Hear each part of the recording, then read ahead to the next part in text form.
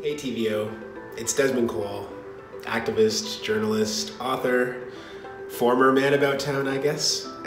Welcome to my home. Well, I'm surviving, like everybody else, I think. It's been a really weird time. I feel lucky that I can pay my rent right now. I feel lucky that I have a place to live, that I have food, that I'm not sick.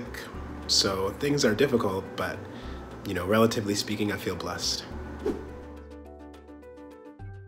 I wake up late, which again is not that unusual for me because I can choose my own schedule as a freelancer who decides when it's time to make money and when it's time to eat popcorn in bed. And so, the routine I would say has shifted a little bit later. I wake up a little later. I probably go to bed a little later. I don't actually read as much as I wish I did, to be honest with you, and I find it's actually not that easy to read during quarantine, but I've got a book here that I'm reading, and it is called Identities. It's a collection of short stories by Yabom Gilpin Jackson, who I actually happened to meet on tour, on my book tour recently, when I was in Vancouver. And I met Yabom in Vancouver. We did an event together, and she was kind enough to sign and give me 2 of her books. Yabom, like me and my family, is from Sierra Leone.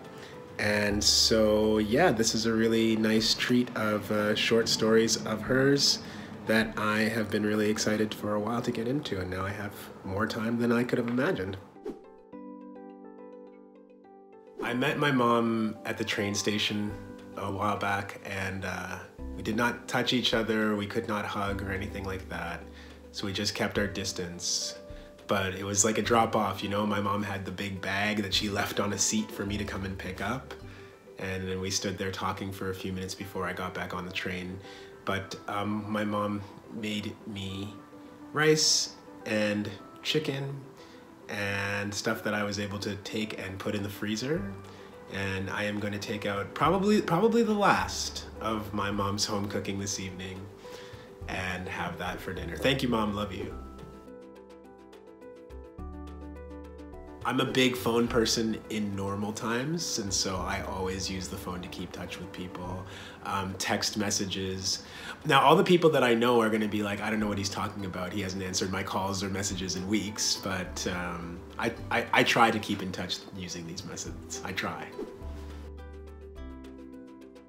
This is actually one of the first journals that I ever bought and kept for myself as an adult. It might be the first, actually. And this big red Bible has poetry.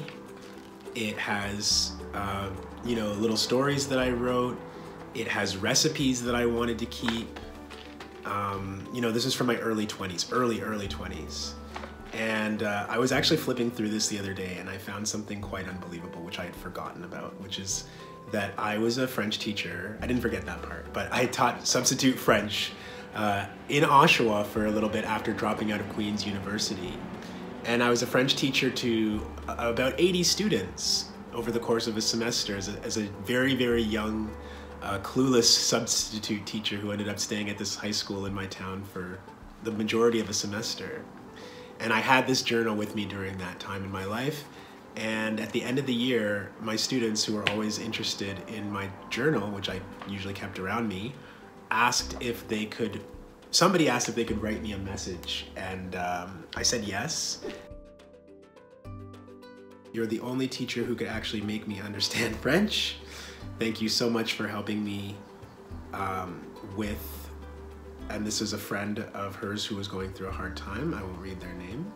I'll always remember the one teacher who actually helped me. I hope to see you next year. Thanks so much again. Have a great summer and good luck. I get into YouTube holes. So I went in a real cooking video binge recently where that's all I was watching.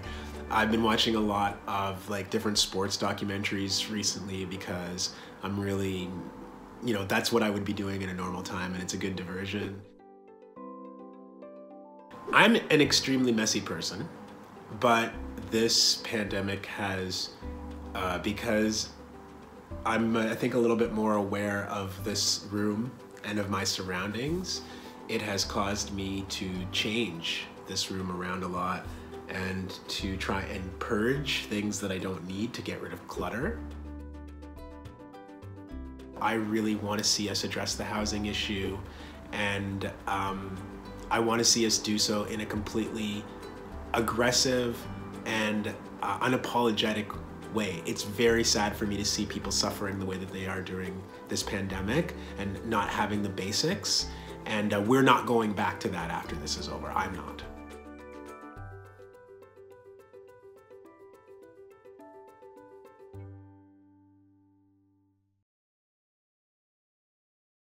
The Agenda with Steve Paikin is brought to you by the Chartered Professional Accountants of Ontario. CPA Ontario is a regulator, an educator, a thought leader, and an advocate. We protect the public. We advance our profession. We guide our CPAs. We are CPA Ontario. And by viewers like you. Thank you.